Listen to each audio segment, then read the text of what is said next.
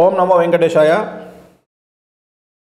ప్రస్తుత దేశ కాలమాన పరిస్థితులను బట్టి పవర్ స్టార్ పవన్ కళ్యాణ్ జాతకాన్ని కనుక విశ్లేషించినట్లయితే ఉత్తరాషాఢ నక్షత్రం మకర రాశి జాతకుడు అయినటువంటి పవన్ కళ్యాణ్ గారికి 2020 నవంబర్ వరకు తీవ్రమైనటువంటి సమస్యలు ఉండబోతూ ఉన్నాయి.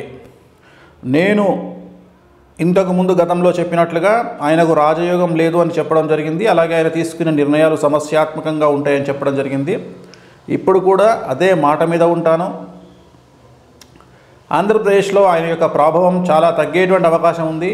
ఆయన పట్ల సోషల్ మీడియాలో కానీ మెయిన్ స్ట్రీమ్ మీడియాలో కానీ చాలా తీవ్రమైనటువంటి విమర్శలు వెలువెత్తే అవకాశం ఉంది.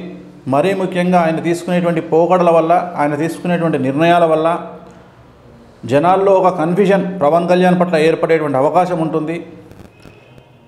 మకర రాశి జాతకుడు అయినటువంటి పవన్ కళ్యాణ్ గారి జాతకంలో షష్టగ్రహ కూటమి వ్యయంలో ఏర్పడతా ఉంది.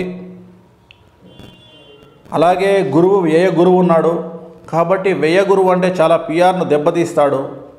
సో ఇలాంటి సందర్భంలో పవన్ కళ్యాణ్ గారి జాతకం చాలా సమస్యల బారిన పడే అవకాశం ఉంది. మరీ ముఖ్యంగా పవన్ కళ్యాణ్ చుట్టుపక్కల ఉండే వాళ్ళ వల్ల కూడా పవన్ కళ్యాణ్ గారికి సమస్యలు ఏర్పడే అవకాశం ఉంది. ఇవి ఖచ్చితంగా 2020 నవంబర్ వరకు పవన్ కళ్యాణ్ గారి పరిస్థితి గోచరిస్తూ ఉంది. ఓం నమో వెంకటేశాయ.